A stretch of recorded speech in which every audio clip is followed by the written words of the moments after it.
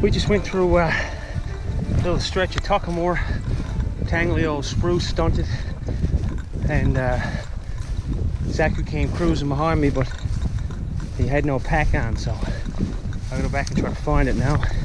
It must be hooked in somewhere. Where is it, Saku? Where's your bag, dude?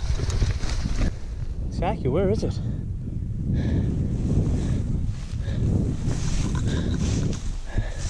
Where's your bag? I can't find it.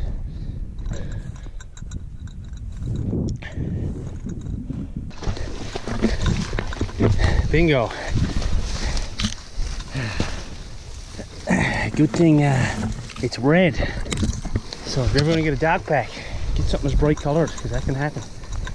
All right, Sack, let's get this back on you. These sections of stunted spruce can be a nightmare, and they swallow up gear. Over the years, I've been stripped of a few non-essential items. Losing Saku's food would have put us in a difficult situation. But on this day, the odds were in our favor, and we were spared by the wilderness gods.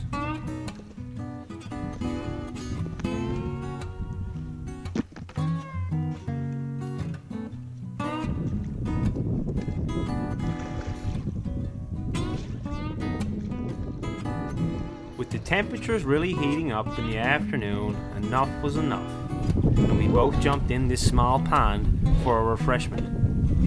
Oh, Sack, that feels good, bud. Woo! I'll turn you around. Floating around, I wondered, were we the first human and dog to swim in these waters? One can only imagine.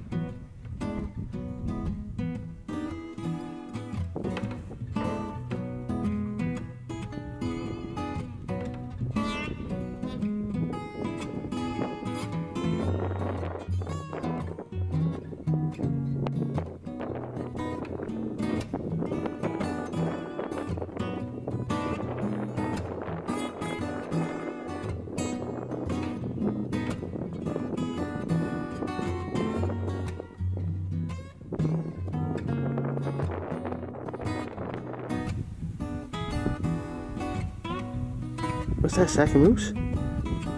Hey, it's a nice moose, isn't it? Nice bull. He got a fine set of antlers coming in, doesn't he?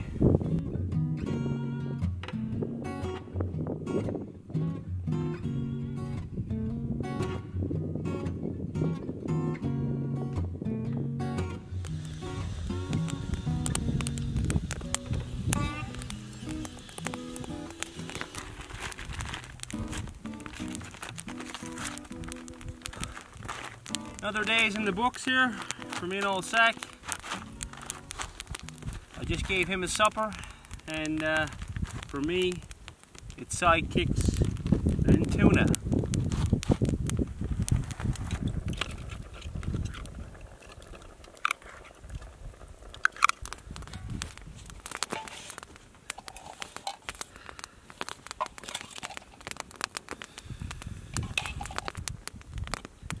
Probably one of my favorite meals I carry in the bush with me is just a simple sidekick with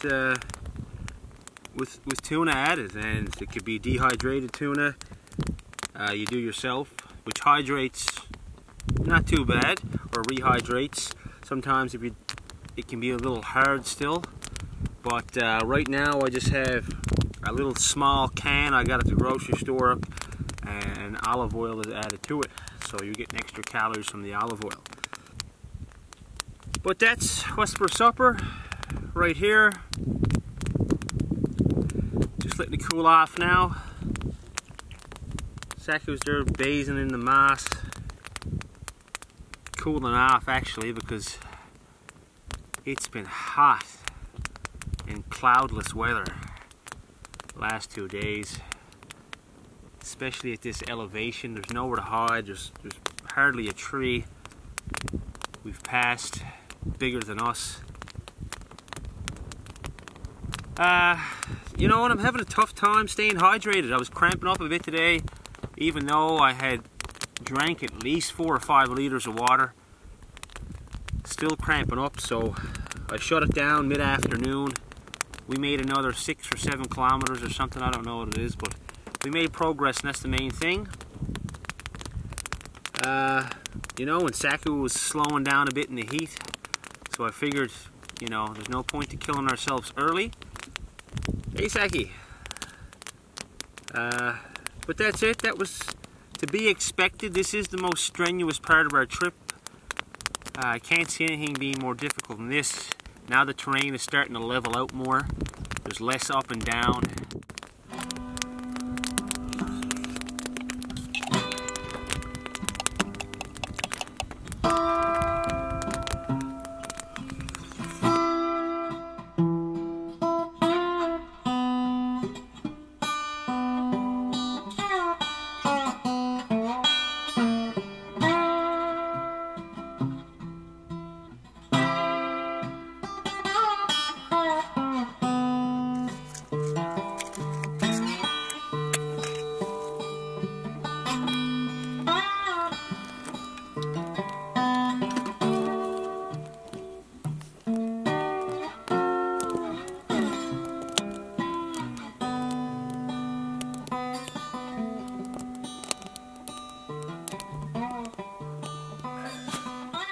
Another day, Sack boy.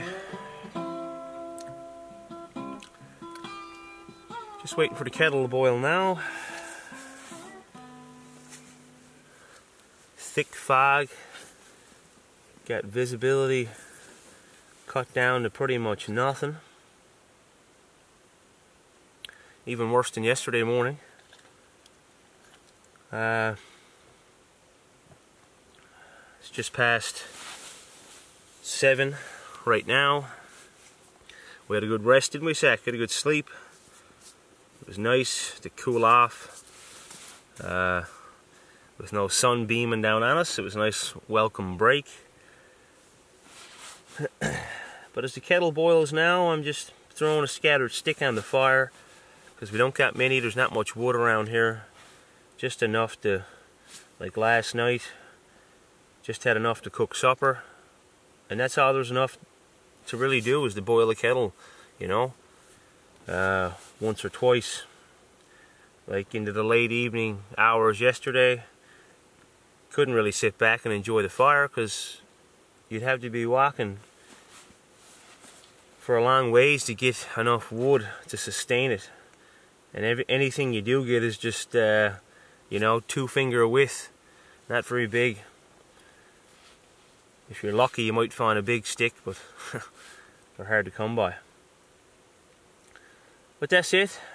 That's the price you pay to come out in a spot like this, and I don't mind it. I didn't bring fuel with me either because it's just too much extra weight. I tried to trim my pack as much as possible, so no fuel came, no mini little stove like I normally have, the one I screw on to the top of a fuel can. So that's it. But the country now, towards Meal-Peg, and as we get closer to the Grey River, it's been trackless. Sometimes we've followed game trails, other times we've had to pick our own way through. And that's been challenging at times. Yesterday Saku's pack got hooked up, mine got hooked up. I was just inspecting his belly and his legs and stuff then to see if there's any, you know, significant cuts, anything like that, but it's only a few small scratches and a couple fly bites. He's fine. But it's important to do that if you're going through rough terrain, you know, or just in general. Check for that, and I've been checking for ticks and stuff as well, because although they're not really prominent in Newfoundland, they have been found recently. So but all is good with Saku, all is good with me, and we're just working back to the Grey River. Hopefully by the end of today we'll be on the river itself. Basically I took a route that Alvin Young had recommended to me, and that was to stay off the early sections of the Grey River because it's filled with rapids, it's rugged. There's steep gorges. So we're basically walking around that section and we're swinging back into the river itself. And it's been a good challenge, but hopefully by the end of today we'll pretty much be there.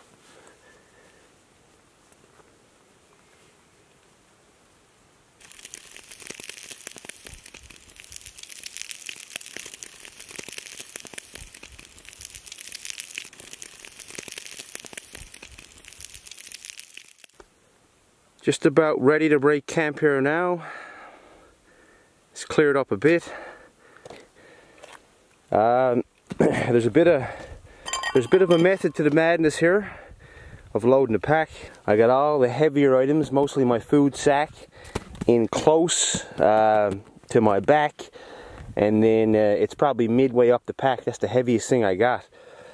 The lighter stuff, like sleeping bag, tent and tarp, and clothes, is kind of at the bottom, which keeps the food bag up off the bottom a bit, because you want that heavier weight towards the mid or high part of the pack.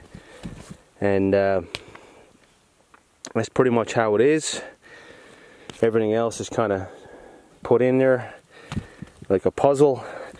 Pots and stuff, well, my only pot, and the little frying pan lid I got there is towards the back, and that's because that's a lighter item. And there's a couple other lighter items behind that as well. But the main thing is the heavier stuff is closer to your back and a little bit up off the bottom. And you can carry the weight more comfortably that way. And then Saku's pack is more or less just equal weight on both saddles, on both sides. For example, when I got into camp last night for supper time, I fed him from this side, and then this morning I fed him from this side. The more unbalanced it is, it makes it lopsided, and it can get a bit uncomfortable for the dog.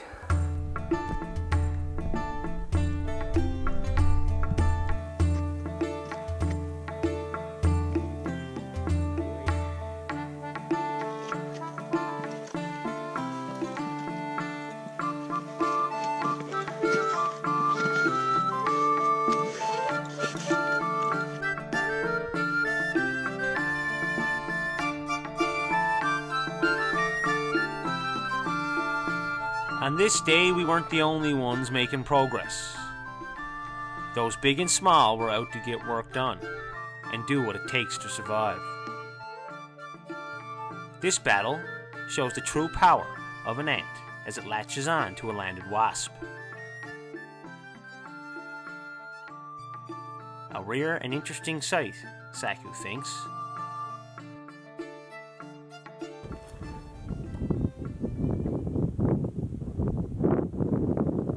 So we're a couple hours into the day here.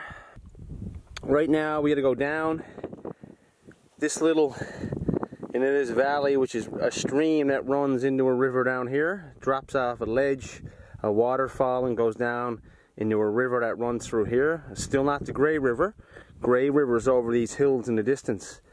So we're gonna go down here, up, follow this ridge, down the other side, keep going straight, around that far little peak in the, I don't know if that's 4 or 5 kilometers away, a bit further around that, and we'll be down by the Grey River then.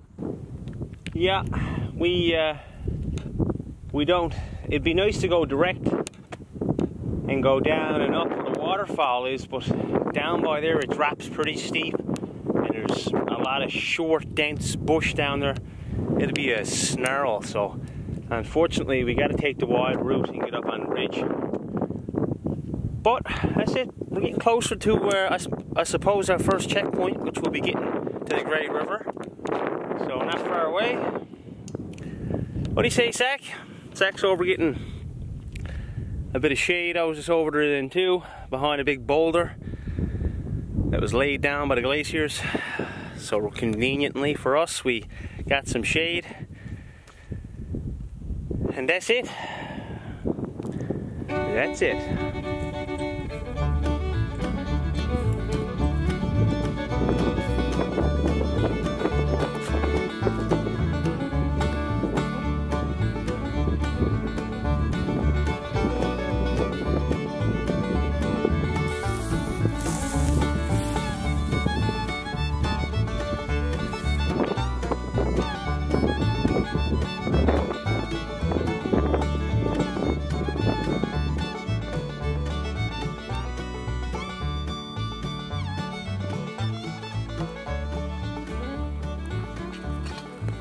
Tonight's dinner, bag of Mexican rice, and a tin of smoked kippers, or herring, or whatever you want to call them. And you're ready to go.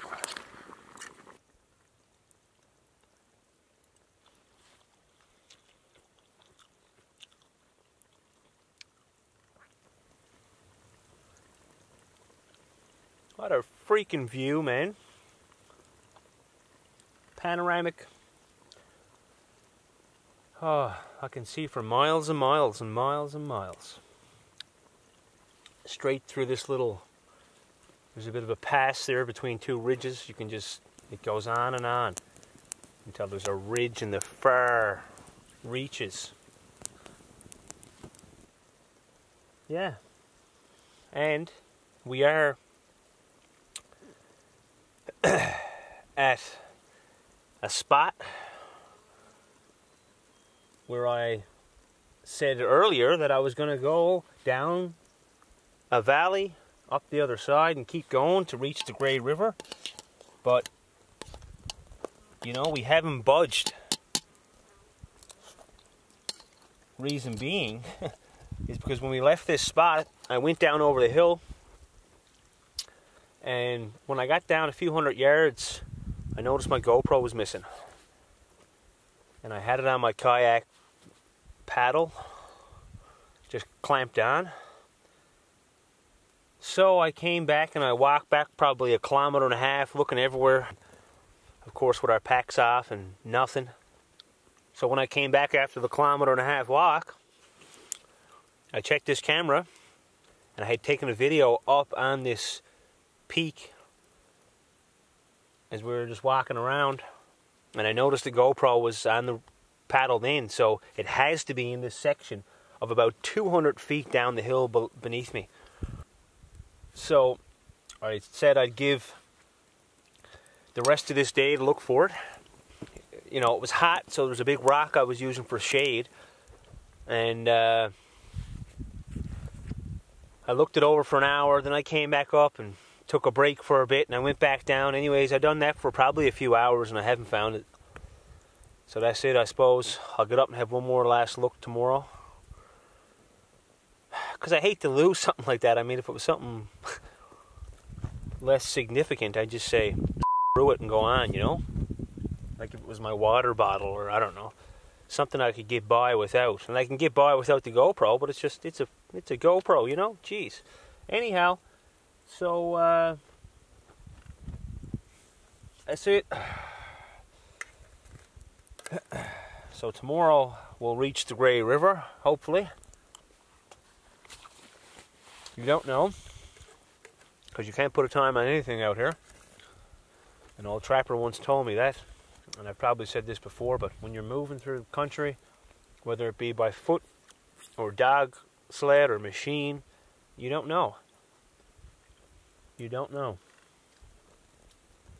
Paddling, it doesn't matter. You can't put a time. Weather, conditions, you don't know what's coming next. So we may get there tomorrow. We may not. I'm not going to make any promises. I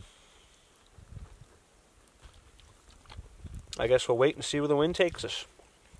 Hey, Sack. Sacky's back. Hove off in the tent, taking a snooze. Anyhow, I'm going to eat this rice and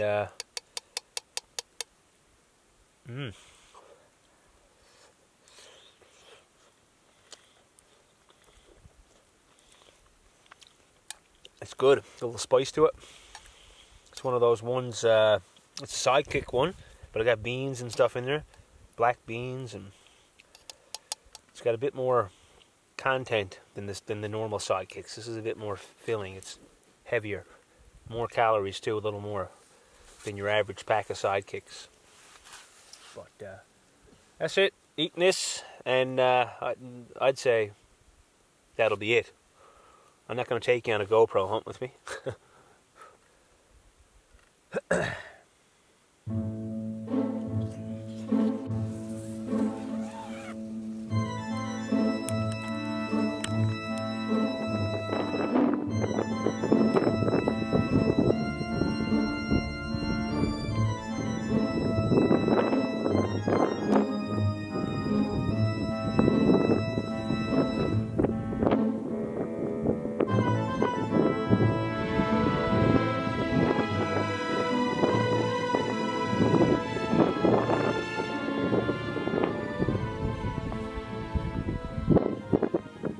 it, Zach? Another moose, hey?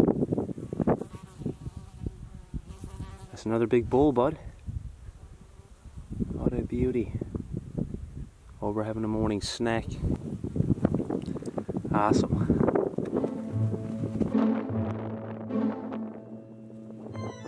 Today is an idle day of searching for my camera. I hoist the tarp above camp to protect us from the scorching sun, as it has more uses than just keeping you dry.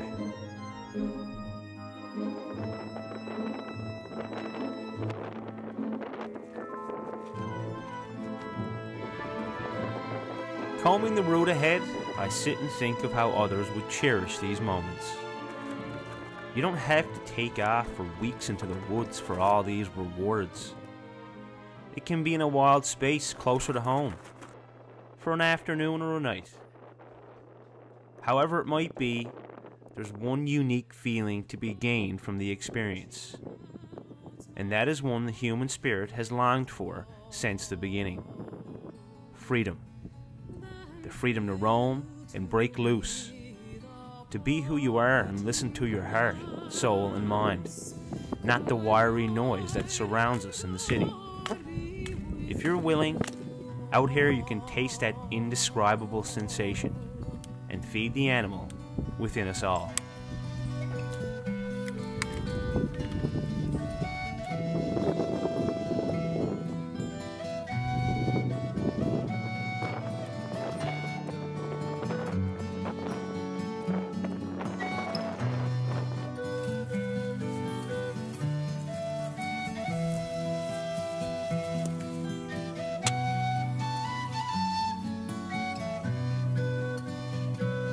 This trip appealed to me for many reasons.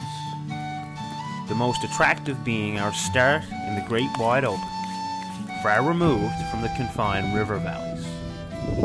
What a feeling of insignificance one can have in such a landscape.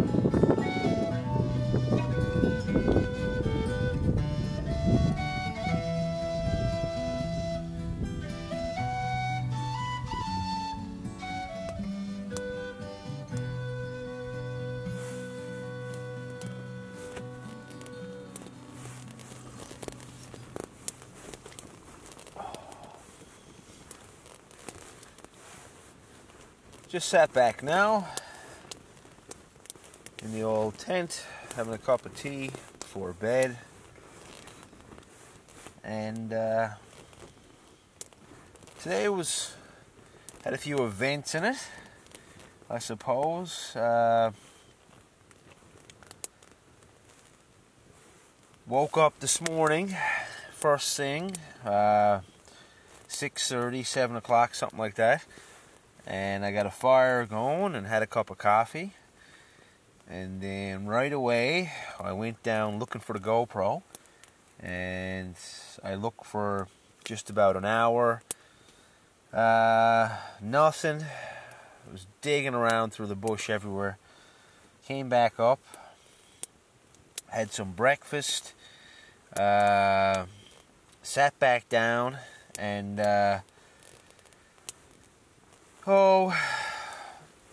just consider packing and leaving. But I said, you know what?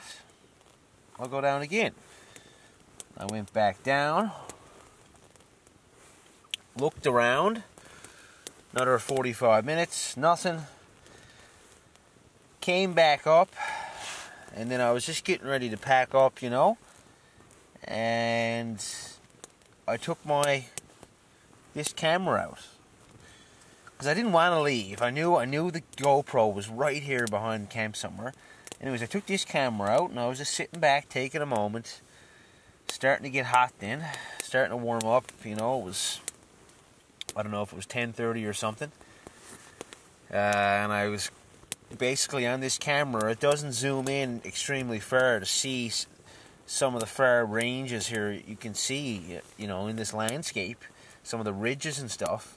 But to make your focus sharp, perfectly sharp, you can zoom in. There's a zoom in function. And I zoomed in on a couple ridges, and I use that as basically my binoculars, because I don't take binoculars with me.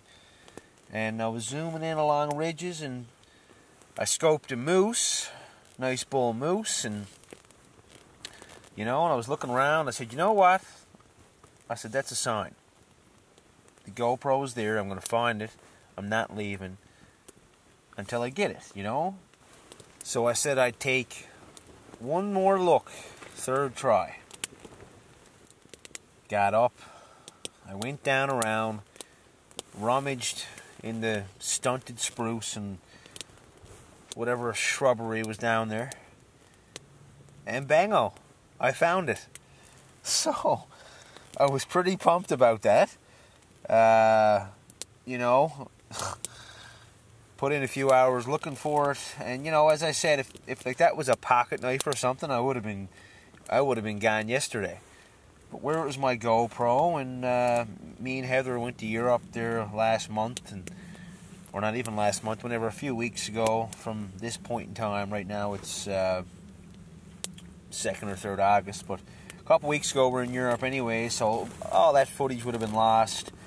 And some footage from this trip, so I wanted to put in an effort because I knew it was there. Anyways, I found it. So at that point in time, it was middle of the day, and it was again another extremely hot day. There wasn't a cloud in the sky, and I said, you know what? We had a nice campsite up here. You know, we've been in the heat every day since we started. Even although yesterday was a shorter day, we were still out in the heat. And we haven't had a whole lot of shelter from it. So I said, I'm going to take this day. And we hung out here, and it was blowing a gale. I got the tarp up above. I rinky-dinked the tarp up there, and I cut a couple sticks down. And I got that up for some shade. So yeah, stuck around here and, you know, just noodled around for the day. It was nice. Patched up the tent. There were some small flanker holes from fires and stuff. Patched them up with duct tape and whatever. Just did a bunch of things. I couldn't really go far. I wanted to go fishing this evening, but the wind was blowing a gale up until only a few minutes ago. So at one point I thought the wind was going to take the tent and go on with us. I thought we were gone, everything, but I had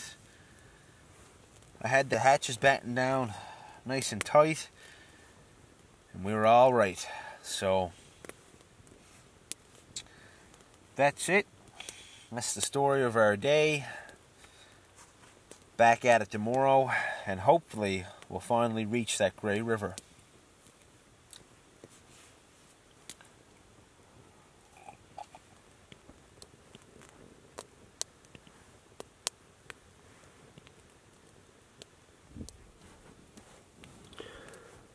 Just finished cleaning up a little mess in the tent here this morning.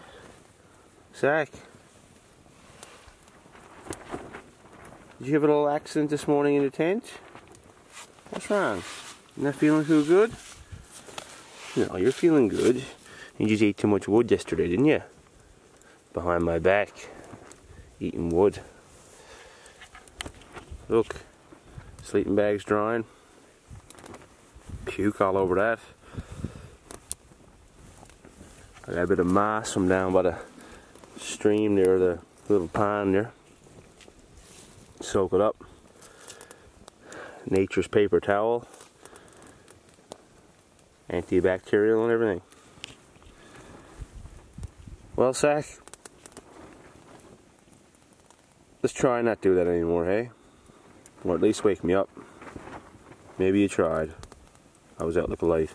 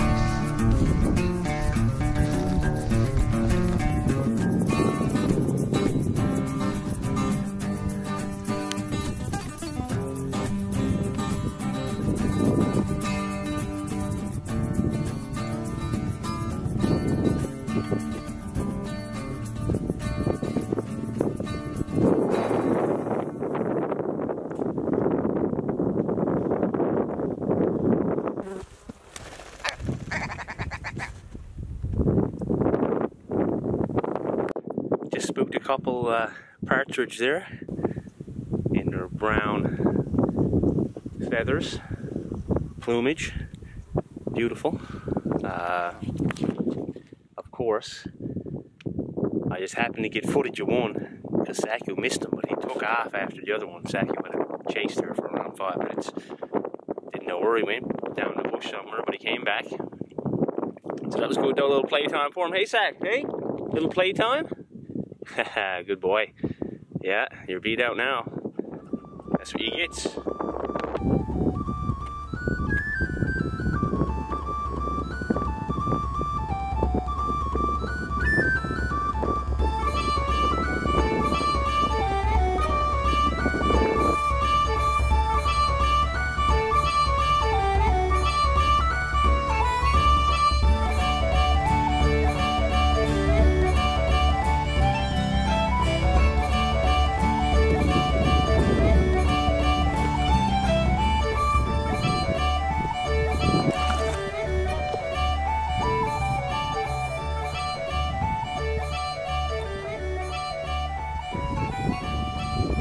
Right now we're on the northwest arm. I guess it's the northwest arm of Grey River, I suppose they call it. That's what I was told anyways. And we're at the headwaters and it's pretty dried up here. We gotta cross over to the other side of this river, which is right now, you know, not deep. In most parts, I found a shallow section, so we're going to cross there, probably up to my shins, up to Saku's hips. I'll take the pack off in my hand and carry it over so I don't get wet. But yeah, from here we're onward then, north to Grey River. Making good time to start the day. The little day off yesterday, looking around for the GoPro and whatever. Wasn't a setback or nothing. I think we'll be okay. I think we got enough time to get to the end to meet our deadline. And yeah, so quick little sit down and back to work.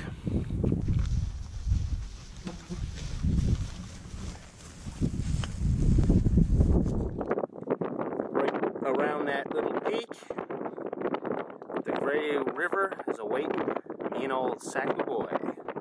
Hey, Sack.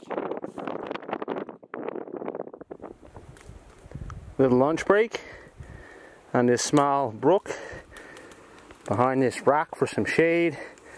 Little fire to boil a kettle. Keep the nippers away. You can't beat it. Some kind of lunch break, isn't it, Sack? What are you doing over there?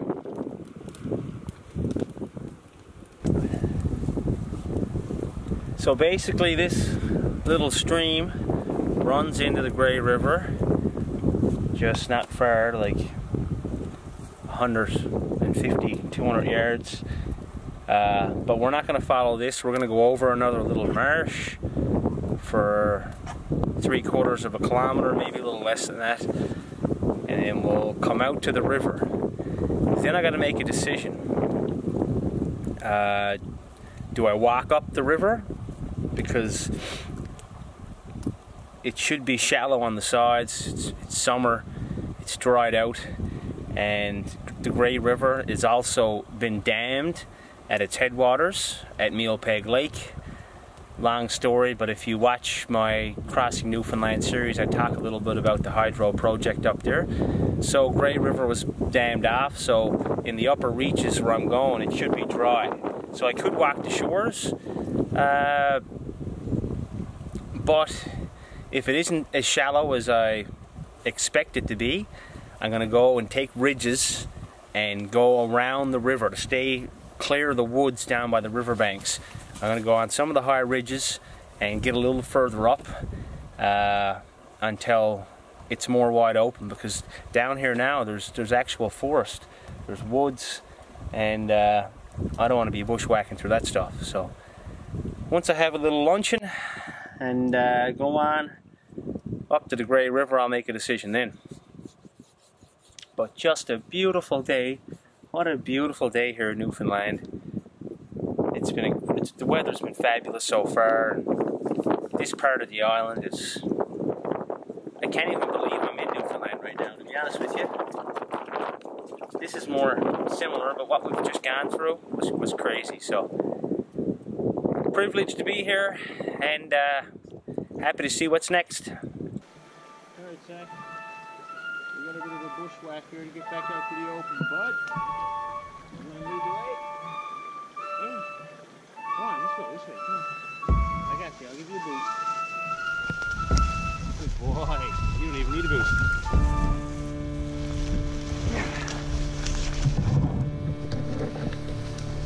Works out of here, bud. I'm thinking this way. Let's go. Come on. Come this way.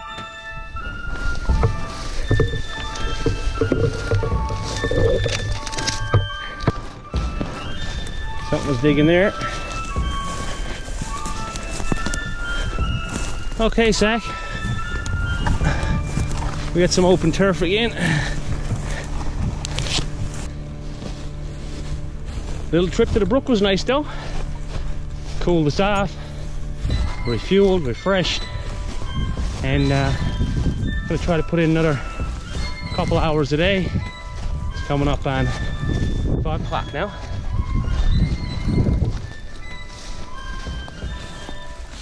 Now we're just walking the banks of some pretty dried up, unnamed river. I think soon the Grey River's coming out according to the map. Should be another half a kilometre or less. One sec. Perfect going here up on the banks. And some spots we can even go down in the rocks. There's actually a bit of water here, so stay out of that.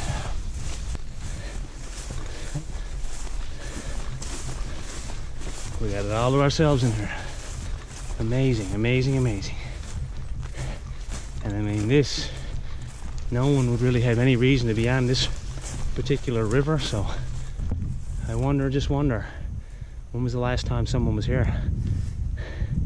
There's a couple of eagles flying around. I didn't get a good shot of them.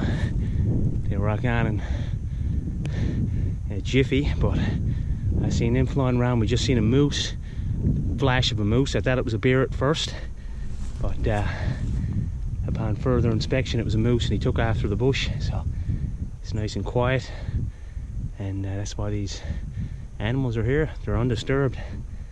Beautiful. Hey Sack, come on bud, let's go. Welcome to the Grey River.